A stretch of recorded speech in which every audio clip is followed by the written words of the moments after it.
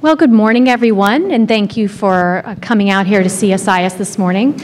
I'm Kathleen Hicks. I run the International Security Program, and I'm the Kissinger Chair here at CSIS. Let me first thank Lockheed Martin for its support that make possible this event here today and the coffee you're enjoying outside. And it's such my pleasure to be here to introduce Admiral Zukunft and, of course, my partner in crime from the U.S. Naval Institute, Pete Daly, CEO of the U.S. Naval Institute. As you probably know, CSIS and U.S. and I have partnered for this Maritime Dialogue series to try to bring a forum together where we can discuss major issues in the maritime. And it's wonderful to have as our second speaker, just after the CNO spoke, the Commandant of the Coast Guard, 25th Commandant of the Coast Guard, Admiral Zukunft.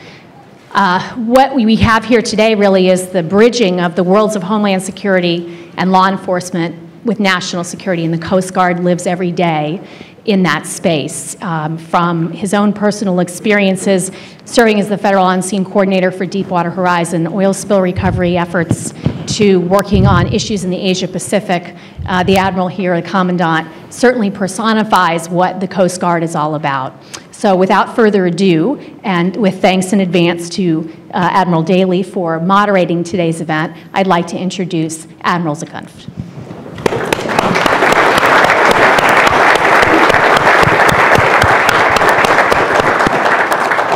Kath, thank you very much, and Admiral Daly, thank you for stepping up to moderate this.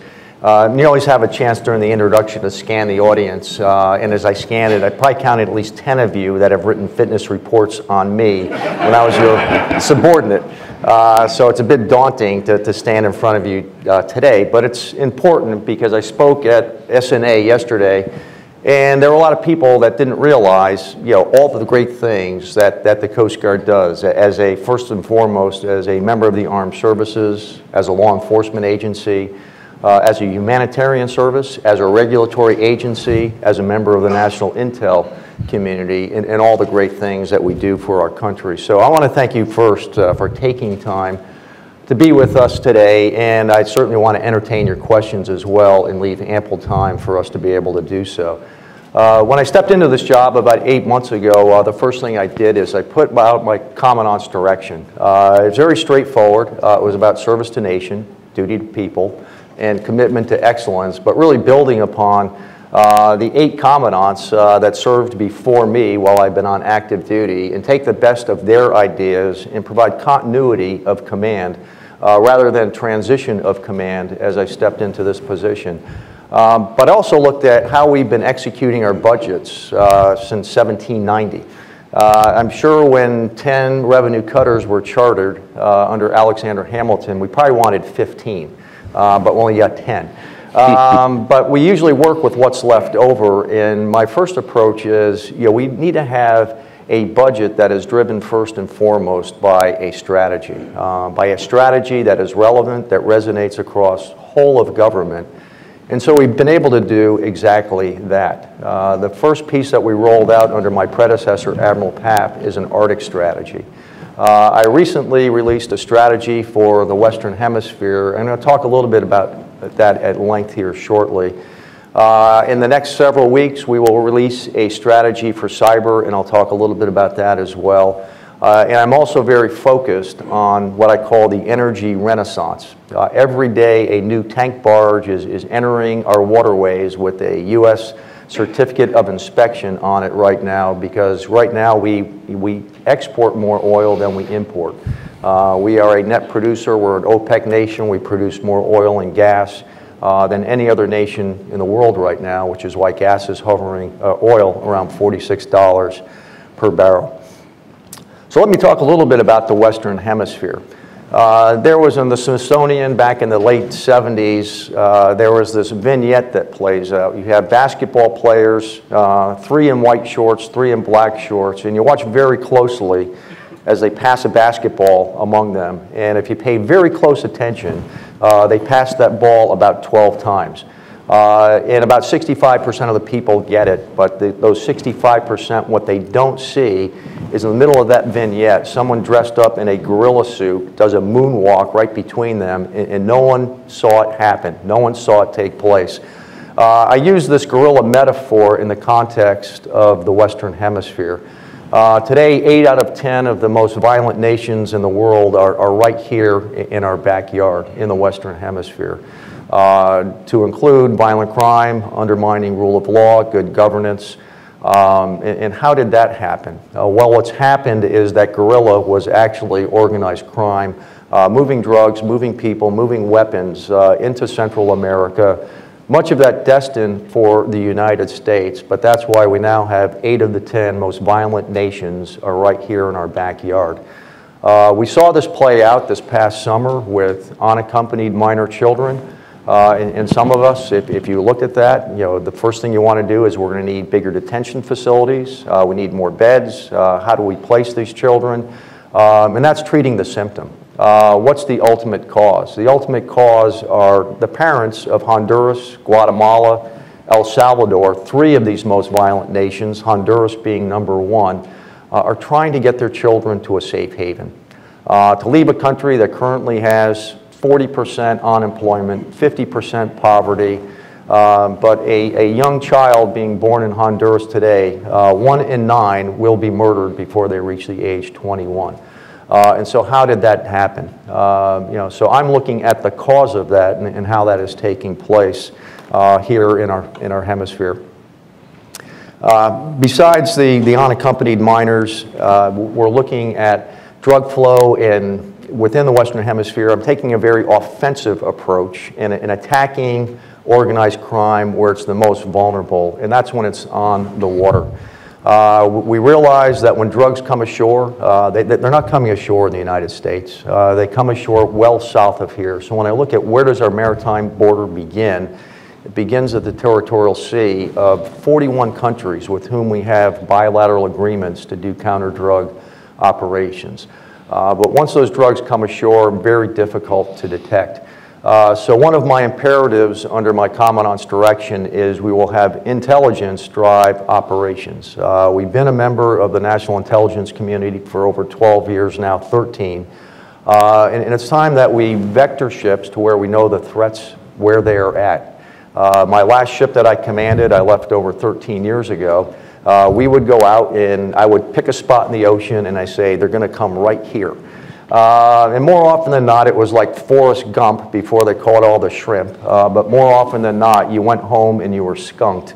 And that's not the case anymore. The Coast Guard cutter Boutwell, it's a 45-year-old high-endurance cutter returned just before Thanksgiving with over $500 million worth of contraband on their flight deck.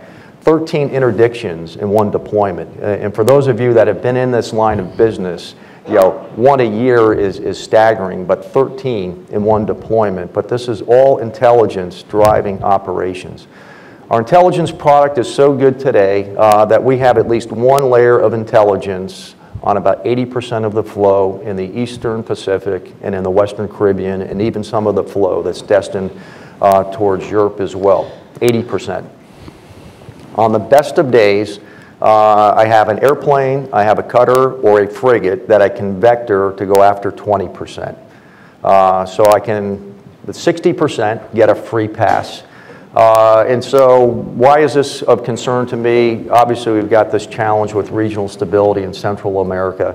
But this is a $750 billion enterprise. I have a $10 billion slingshot in my budget. But if we use intel appropriately, again, where organized crime is the most vulnerable, where I have the upper hand is at sea, complemented with the authorities that we have. And the authorities are one thing, but it's also the competencies of the people. And I am honored to lead what is by far the best Coast Guard in the world today. So much so that many countries are trying to replicate the United States Coast Guard. They've got the color scheme right, they've got the stripe right, they might want to buy our ships instead of theirs, but what they can't replicate is our people. What they can't replicate are our authorities, our governance, because we reach across every aspect, so any maritime stakeholder, they really have to look one place, to the United States Coast Guard. But that's where we're really having a difference. And as I'm trying to wake others up to this challenge, this gorilla, if you will, there's another very troubling number, and that number is 450,000 And those are the number of American citizens since 9/11 who have died due to drug overdose, drug crime here in our United States of America. We now have more people dying to drug overdoses, drug violence each year than we do to highway fatalities. So I need to build up this, click it or ticket, but at a much higher level as we look at how do we invest in the Coast Guard, as we look at some of the challenges that we see in the 21st century. The next line of the Western Hemisphere, besides going after combating networks, is safeguarding commerce. 90% of our trade currently rides on the sea. Yesterday, this relates to our cyber strategy, we hosted a public meeting for the maritime industry. In 2002, the Maritime Transportation Security Act, probably one of the most wide-sweeping pieces of legislation to impact the Coast Guard, impacted a number of facilities that do international trade. And they balked at first when we said you're going to have to build a higher fence, more cameras, credentials, security guards, and so forth. But now they're coming to us and say, well, we need to know what the international standards are for cyber. If you look to see what's playing out right now on the West Coast with the ILWU renewing its contract, we're starting to see gridlock in our ports, and we live in a just-in-time inventory economy. And so there's no room for error if there's a disruption in any one of our ports. Especially if you look at a port complex such as LA Long Beach, where over $1 billion a day of commerce goes through that port complex. That just goes through there. What you don't see are warehouses in the heartland. That warehouse is on a container that then gets on a rail car that then gets to the factory floor just in time. That's keeping our economic engine running. I was down in Sabine River about 6 weeks ago. And on the Sabine River, there's a facility called Cheniere that will be the largest LNG exporter in the world when all 6 of those liquefaction plants come online over the next 4 to 5 years. Just after that, I went down to the Panama Canal. I went into the expansion project. It's 180 feet wide. It can accommodate ships with drafts of over 50 feet. That should open on or about the April Fool's Day of 2016. So with that, there will be a flow of gas ships. There will be also a flow of container ships, some of them carrying upwards of 18,000 container equivalent units, 20-foot containers coming through the canal, which may have an impact on where we do trade here in the United States. But behind all of that, the Coast Guard is the enabler. And we do not want to be the inhibitor of allowing all this maritime commerce to take place. So that's a key element as we look Western Hemisphere and then how we enable commerce and keep that engine running as well. And then the third piece of our Western Hemisphere strategy is securing our borders. And this question comes up time and time again. In the maritime environment, our border is not our territorial sea. Our border begins at the port of debarkation for any nation that does trade with the United States. Our maritime security regime, we have teams that go out and we audit all of the ports, all the facilities that do trade with the United States. And if they're in compliance with the international port security codes, they get a clean bill of health. If they're not, any ship that calls on that facility within 5 times before it arrives here in the United States is going to have a welcoming committee, a very stringent inspection to make sure that their security standards have not been compromised as they go through these ports. So what that does to a shipper is either they don't do commerce at that port, or that facility says, well, we better come into compliance. So it's a very indirect way, if you will, to correct compliance on an international scale. At that point, as that ship leaves a foreign port, the Coast Guard and Customs and Border Protection at the National Targeting Center here in Reston, Virginia, we look at the cargo manifest, we look at every crew member, the consignees of that product, and then we look for any anomalies. Is there a person of interest? Is there perhaps something with that manifest that may cause great concern? Obviously, the worst case being a weapon of mass destruction. And so we screen all of that well in advance of those ships coming into our territorial sea, way out in the high seas. We have 12 bilateral agreements with flag states of convenience that allow us to go on those ships if we think that there is a weapon of mass destruction on those ships. We don't have to ask for permission. But you don't want to board that ship as it's coming under the Golden Gate Bridge. That's why we have flight deck equipped cutters. That's why we have a Tier 2 team, a Maritime Security Response team, that does fast rope, uses the exact same tactics, techniques, procedures as our special operations forces to go on board, and if it is a worst case, to take positive control on that ship and buy us that trade space, that time we need of what do we do with the final disposition of this ship that was destined for the United States, and perhaps torching off a very worst case scenario. And then the other aspect of our borders is the flow of illegal migration. And it's not just here in the United States. This is playing out on a global scale. It's playing out in Australia with migrant flow going to that country. We're certainly seeing that in the European Union just in the last several weeks with very large numbers. And the Coast Guard has been dealing with this phenomenon now since really the Mariel boat lift of 1980. Last month, we had a 200% increase in migrant flow leaving Cuba. There was a perception that our feet dry policy was going to change, and what we saw were, as rudimentary as these vessels are, these were really makeshift chugs, rusticas, trying to get to the United States. As I was dealing with that threat and moving ships around, we have a 50-year-old fleet of 210-foot cutters. They do have a flight deck on them. And so if you're holding 100, 150 migrants, it takes several days to go through a screening process before you repatriate these individuals. Well, 4 of these 210-foot cutters we had to send off to emergency dry dock. We've been doing a great job, and all the crews that came before that to maintain these ships, but they're 20 years beyond their service life. But we're still operating them for 50 years. So what's the consequence? We have these great brand new fast response cutters. They're about 154 feet long, a crew of 22. But that crew of 22 is now holding over 100 migrants for a period of 5 days.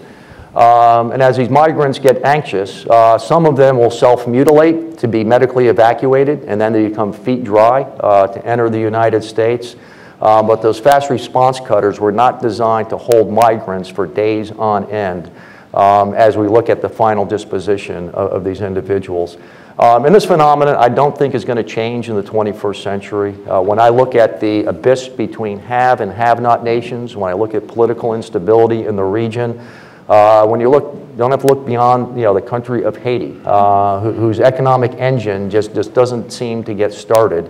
But there are a lot of other leading indicators throughout the region where the United States is going to become a very attractive target to emigrate to, much like what we saw back in the early 1900s with the European phenomenon.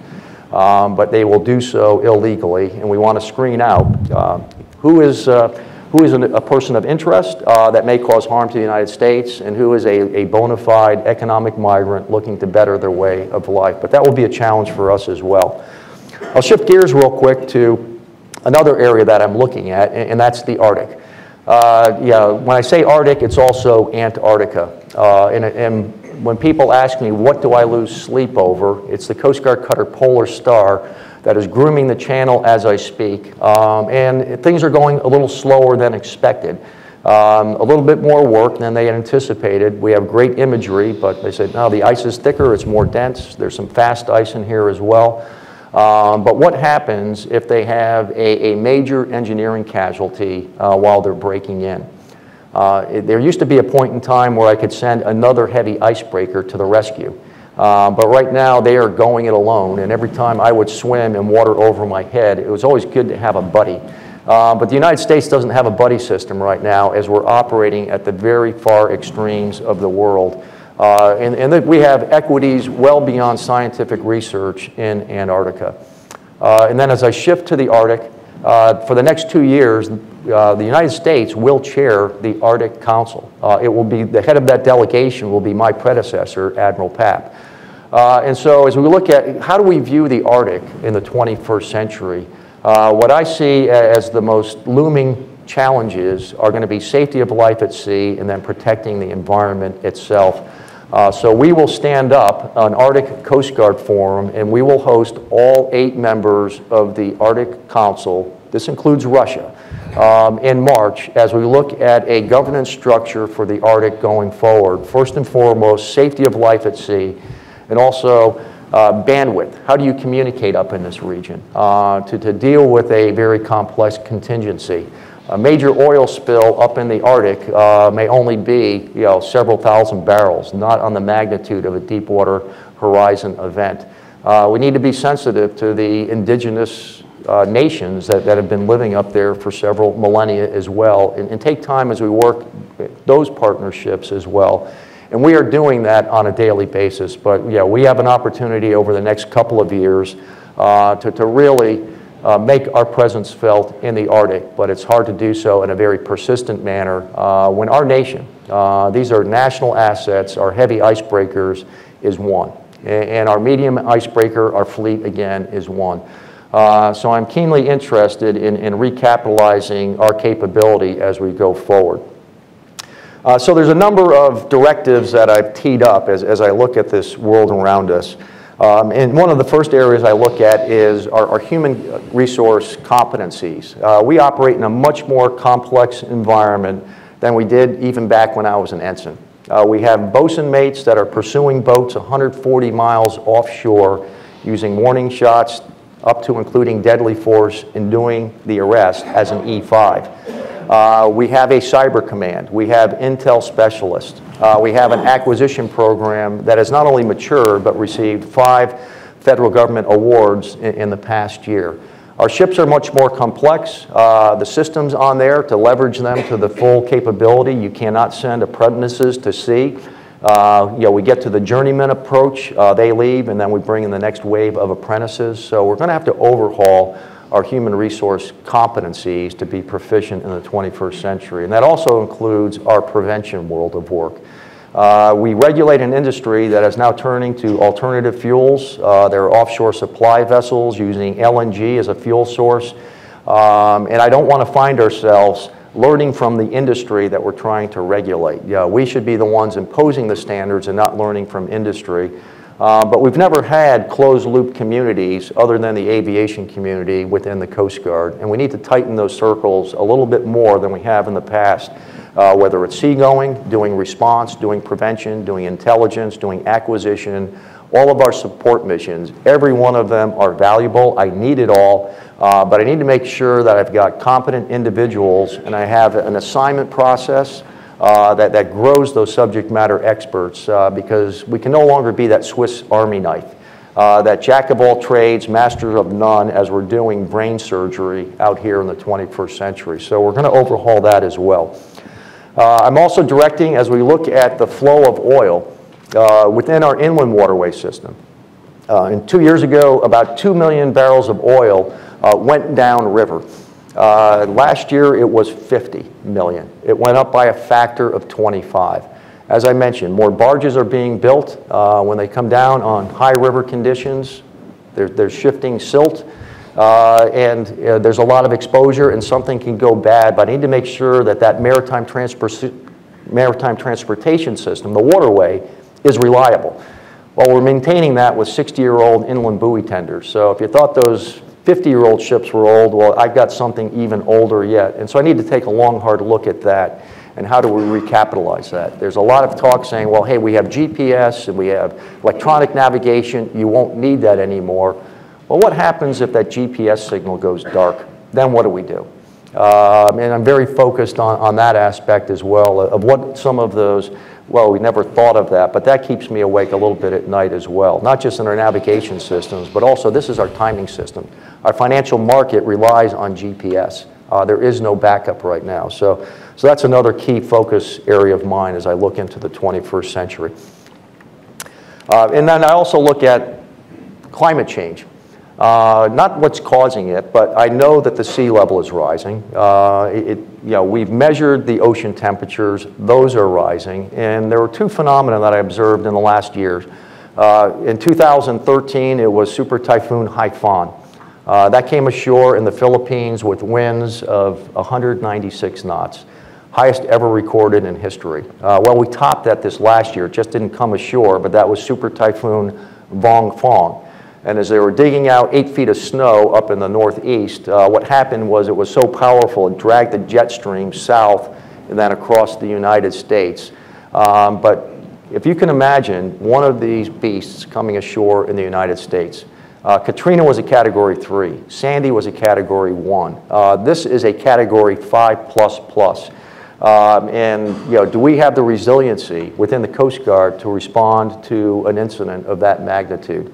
At a point in time where my active in reserve combined are less than 50,000 people as we look at how do we respond to some of these contingencies. So we're staying very focused on that as well.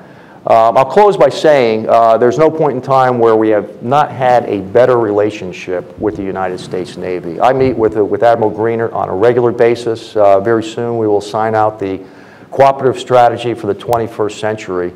And when I look at the challenges that he is facing, gone are the days where you have 6 months to lead up to a contingency. When you have unpredictable leadership on the Korean Peninsula, threatening our country with ICBM missiles, clearly the Navy does have to reposition. And as they reposition, what do you pull from? And so in many cases, the Navy has had to pull from the Western Hemisphere. And as they do that, first and foremost, I applaud the great support, the teamwork that we have had with our Navy, with law enforcement detachments on those ships. It's been a game changer. I painted a rather bleak story for the Western Hemisphere, but it would be even more bleak had it not been for the presence in this great relationship that we've had with our Navy. But as the Navy repositions to the Pacific, I'm repositioning to the Western Hemisphere. Our presence right now is up by nearly 40%. And obviously I did not grow a fleet of 40% overnight. Again, we're using intelligence. We're doing what I call risk-based decision making. But what are my highest priority threats on a global scale?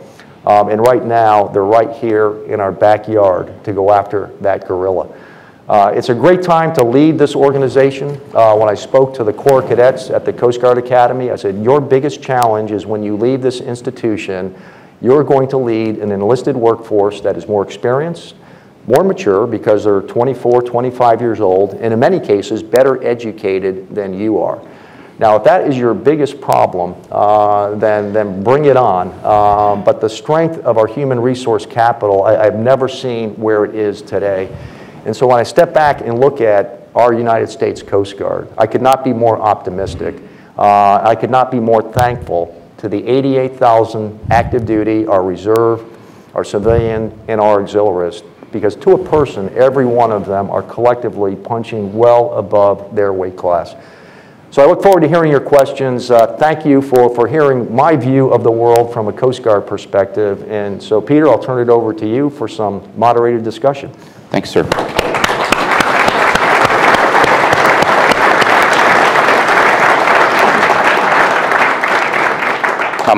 My intent here is just to ask a couple of questions and open it up quickly to the audience. And Admiral, thank you for your remarks.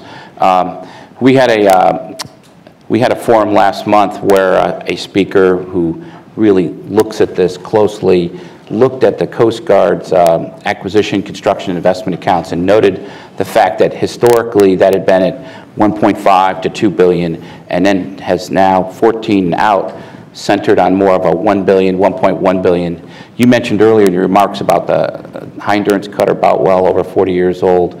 What does this do to your ability to recapitalize that force? Yeah. My primary responsibility as Commandant of the Coast Guard, as I've told our workforce, is I've spent most of my career as an operator, and now I'm in marketing and sales. And I need to market our United States Coast Guard. We've done our due diligence. For 2 years running now, we have a clean financial audit opinion. We were the first military service to do so, and then the Marine Corps followed suit last year. Well, we did it again. When you look at the fact that we can maintain a ship for 50 years, it was designed at a point in time where that ship was designed to maybe go out for 2 weeks and do search and rescue before the Magnuson Act was even signed dealing with fisheries, and how we've been able to modify that cutter, train our people to remain relevant in the 21st century. I think we've been a pretty darn good steward of the resources, the platforms that the taxpayers have provided the United States Coast Guard.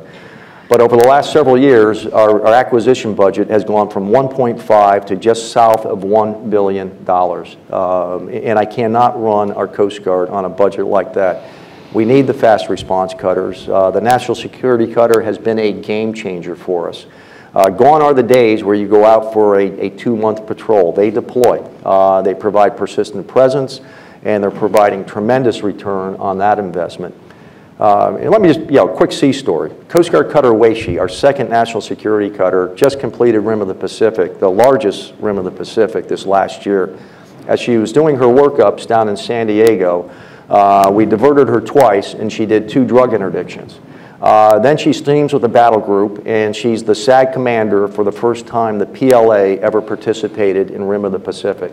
When that was all said and done, they then went out and enforced our EEZ against fisheries, all in one deployment. And so this is a very capable asset.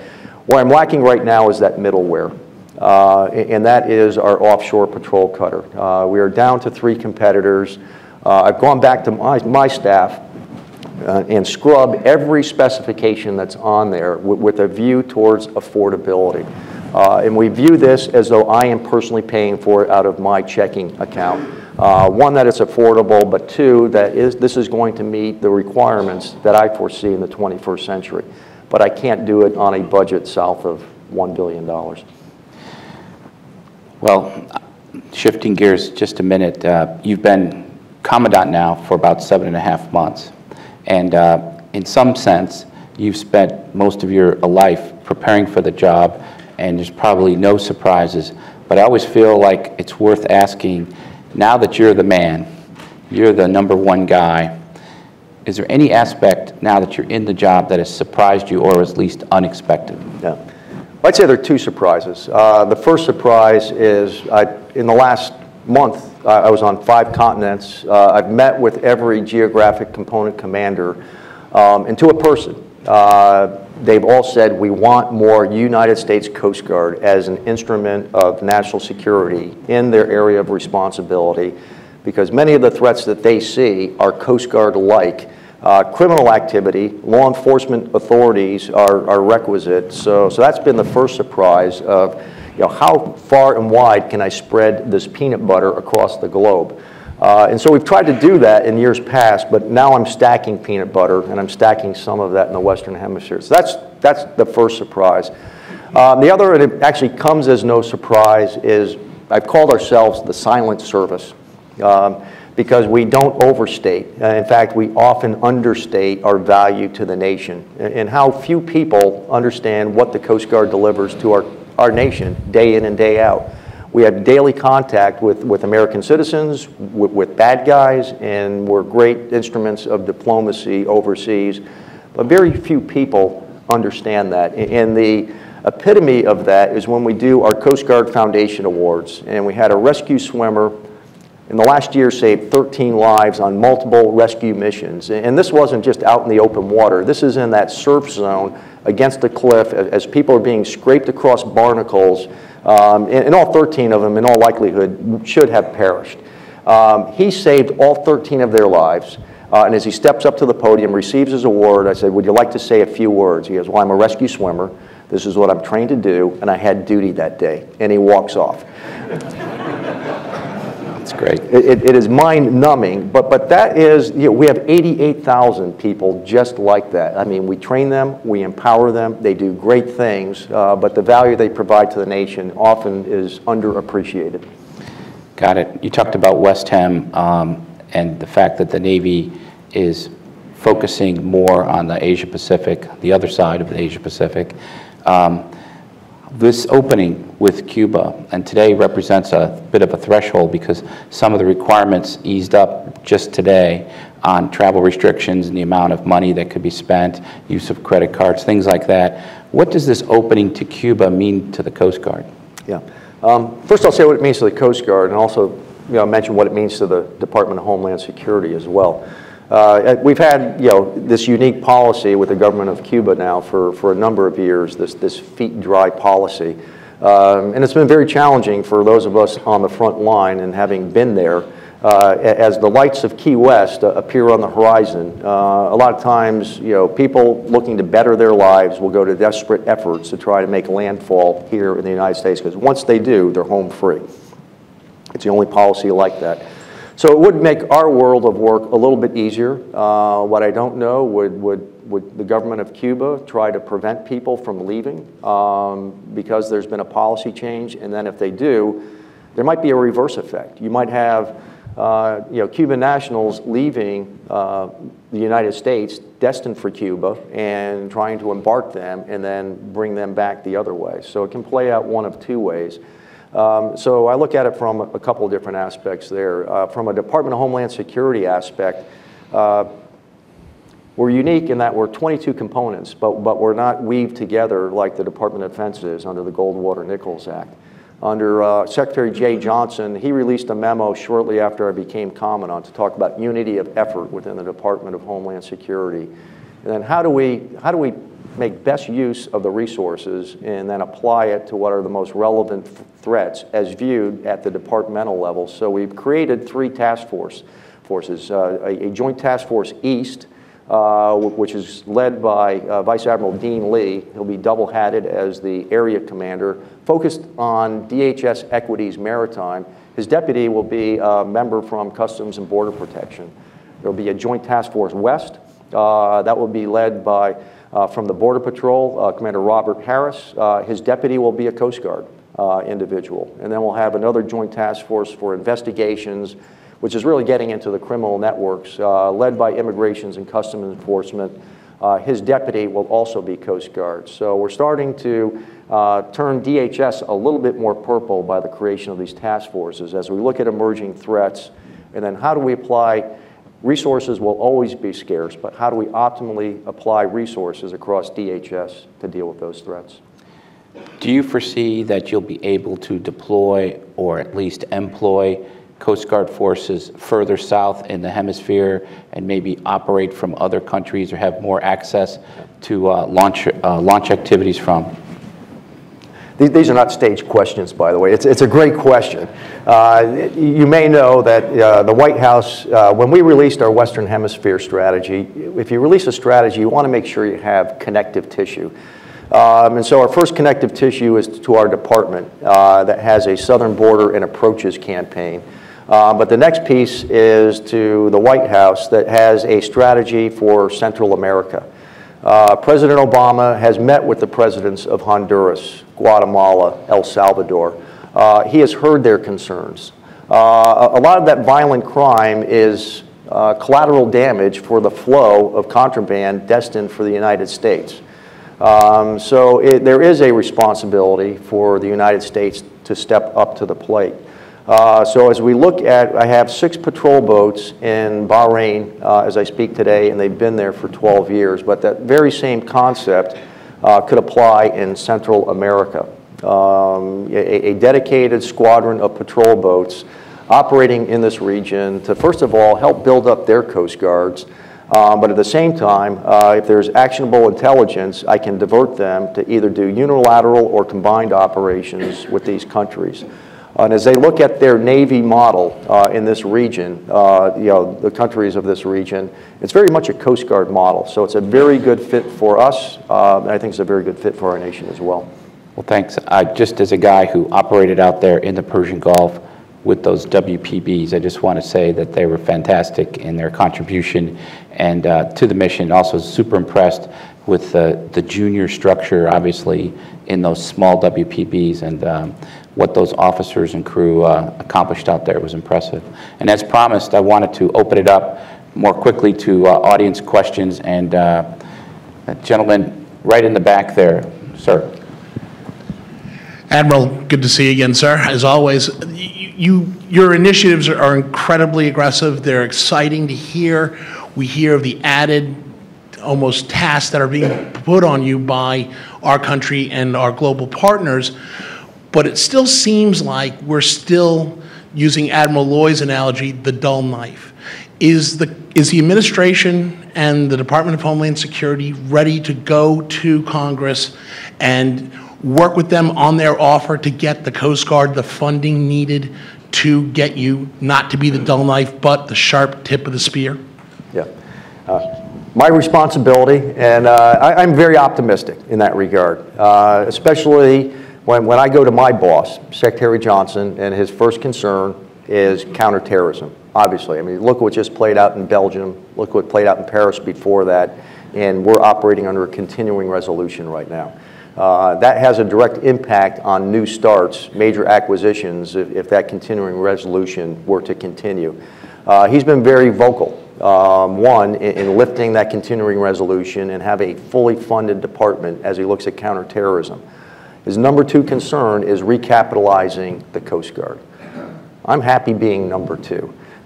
We haven't always even been in the top 5, but to be number 2 at a point, an inflection point where we need to invest in our Coast Guard to be relevant in the 21st century, I'm very thankful for the leadership that I have in the Department of Homeland Security right now. Okay, we had a question right here, sir. Good morning, Admiral. Good to see you again. Will Watson, Maritime Security Council. Can you speak a little bit to the Coast Guard's role in safeguarding American or U.S. flagged, owned, and crewed shipping in high-risk areas like the Gulfs of Guinea and Aden, the Malacca and Singapore Straits, et cetera? Yeah. Ironically, there's only one U.S. flagged bona fide cruise ship, and it's out in Hawaii. But obviously, it's primarily a foreign flag fleet. We just released a notice of proposed rulemaking in the last day or two. As we look at violent crime, as we look at safety standards on cruise ships, and very early on in my assignment, I think it was in week 2, I met with all of the CEOs of the cruise shipping industry. And I said, from this point on, we are going to have a relationship. But what we are not going to have is a partnership. It is in our mutual best interest as a regulator that we provide enough maneuvering space between the two of you. And we do periodic inspections on these ships to make sure they're in compliance with international code. But now we're doing spot checks. We show up unannounced, just to keep them honest. And it's in their best interest to say, hey, we've got a Coast Guard seal of approval, and we've been spot checked. And so it provides us better credibility, but it's certainly good for their business product line as well. But the next piece of rulemaking is still out on the street right now. It's an important one. This ranks in my top 5 right now in regulatory packages that I would like to see to get through over the next year. That lady in the back row there. Lieutenant Colonel Sylwia Szafowska from the Polish Embassy. I would like to ask you a question concerning your Arctic capabilities, especially in terms of budgetary cuts, and what are your immediate plans to increase your polar icebreaker fleet? Right. Thank you. First, you need to start with what are the requirements for the 21st century? And if you're going to be operating in the Arctic domain, you want to make sure that you meet or exceed the environmental standards that are in the Arctic. That's everything from gray water, the type of fuel you burn, the emissions. And right now, none of our icebreakers meet today's modern day standards, and those are going to be updated even more so with the release of the Polar Code. I say that because we're also looking at what would it take to bring the Coast Guard cutter Polar Sea back to life. It's been laid up now for over 6 years. Some of those parts were used to put the Polar Star together, so it could run for notionally about 10 years. And so we're still doing an assessment of what would it take to bring a 40-year-old ship back to life and then hopefully keep it on life support for another 10 years. But it's like that old car that you just don't want to let go of. And at some point, you throw good money after bad, but this is taxpayer money.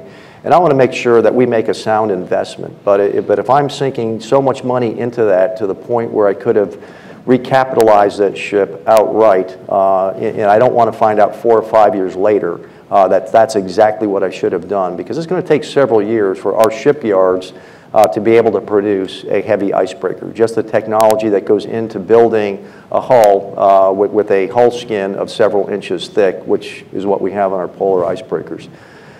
Clearly, this needs to be a new line item in our budget. I can't do it with the acquisition budget that I have right now. But clearly an icebreaker is not, the Coast Guard operates and maintains it, but it really answers a lot of mission needs for a number of agencies within our federal government and also internationally as well. So we're looking across all of government to find the resources to put into a recapitalization of our Arctic capability. This lady down here. Thank you. Marisa Lino with Northrop Grumman. Thank you for your comments. You covered such a broad scope. It's hard to decide what to ask. But I am curious. You mentioned being in Panama for to look at the canal. What are your thoughts on the Chinese building a canal in, I think it's Honduras? Nicaragua. Nicaragua, okay. Not a new concept. Yes. Well, my term is 4 years, and it won't happen on my watch. But yeah, just from the outside looking in, Lake Nicaragua, freshwater source. As we look at invasive species, I mean, there's an environmental component. It will take much longer if this were ever completed to transit that canal than it would the Panama Canal. What does it take to operate and maintain that? And so does it provide competition? But I think there's going to be many, many challenges in seeing that to fruition. And certainly what shippers want, as we look at shipping going through the Northern Sea Route, the Northwest Passage, especially in the container fleet, they want to meet schedule. No surprises, no time for disruptions, which is why you don't see container ships going up the Northern Sea Route. What they typically need is other infrastructure, another container terminal, railways, because they may, as they transit, may need to shift some of that cargo because it's been diverted to another direction. So it's not just a canal, it's all the infrastructure that would need to go up around that in order for that to be a viable waterway, much like we have with the Suez Canal, a very mature Panama Canal as well. So it will take decades for that to really realize its full potential, even if that canal was completed.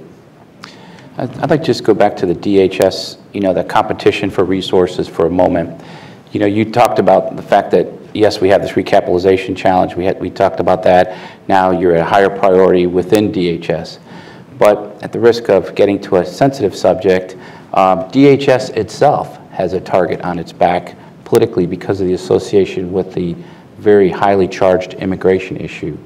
How do you see that playing out? I mean, everybody else has a full year budget. You don't.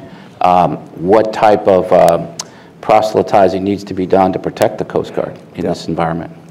Well, Peter, that goes, again, back to the marketing and sales aspect of this job. So with the 114th Congress, my responsibility is to engage, the many overseers, the appropriators, the authorizers that impact the Coast Guard budget, and also at the same time indicate that we are a part of, the third largest federal agency in our government is the Department of Homeland Security. Number one is DOD, number two is Veteran Affairs, number three is the Department of Homeland Security. So just on that note, sometimes I'm asked, does the Coast Guard fit well in the Department of Homeland Security? And my answer to that is, you bet. And when you look at the QHSR, much of that resonates, the Quadrennial Homeland Security Review resonates with the Coast Guard. What I am doing is I'm going to take that a step further, and the Coast Guard will have a QDR, if you will, a 5-year strategic intent for the Coast Guard. I've had some of my predecessors, when asked, well, how big does the Coast Guard need to be? I need to be able to provide at least a floor, but right now I am below that floor right now when I look at the mission requirements that I have at hand. But what I owe my boss and what I owe our nation is a strategic intent that takes into account the external environment, some of those challenges, opportunities that I laid out before you, but put that into a coherent strategic document and not a fist-pounding saying, I need more, but to be able to articulate that in a strategic manner that resonates with our national strategic objectives. Thank you. I just want to open up to more. Sir, in the front here. Sergio de la Peña, independent consultant and former Army Foreign Area Officer from the Western Hemisphere. I've had the privilege of working with your attaches throughout the region, and in particular the one in Haiti, and then some observers for the UN. So they've done a fabulous job. In that vein, do you have something akin to what the Army has in the the Rapid Equipping Force Office that allows some of us that have some ideas that we'd like to share with you the possibility of optimizing on the spending that you have for special mission sets? Yeah. One of my collateral duties is the interdiction coordinator, chairman for within the Office of the National Drug Control Policy. And within that interdiction committee is Ambassador Brownfield from INL. So as we look at opportunities that may be beyond my resource base, and right now we're putting teams downrange, using State Department support to be able to do so, but we're doing it with a whole of government approach. Just before the Thanksgiving holiday, I took the entire leadership team from the interdiction committee, and we went to Puerto Rico. Puerto Rico has seen a 300% increase in flow. And at the same time, they've seen a tremendous spike in violent crime there as well. But I haven't seen a 300% increase in flow leaving Puerto Rico, at least not by sea. So I met with the governor, I met with the regional commissioner, and said, there's an internal issue here as well. It's not, we're protecting that front door, but what's leaving the back door? From there, we met with the presidents of Panama, Honduras, and Colombia. So they could see firsthand what the challenges are downrange. Met with the country teams as well. And the demand signal for U.S. capabilities, whether it's capacity building or whether it's basing resources in those countries, is as loud as I've ever heard. But you really need to get down and see firsthand.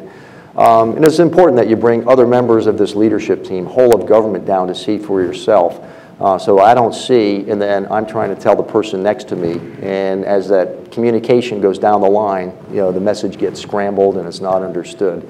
So we're all seeing the problem set, from different aspects, but with whole of government, and what needs to be done down there. And I'm very optimistic for the opportunities that have presented themselves. Well, we seem to be at the end of our allotted time, and I just want to one more time thank Admiral Zukunft for coming out and making himself available. Excellent remarks, and the Q&A was wonderful. And also like to thank our sponsor, Lockheed Martin, one more time, and our partner, CSIS. We think this is a wonderful partnership between us, Naval Institute, and CSIS. But thank you very much, sir, and let's give Commandant a hand.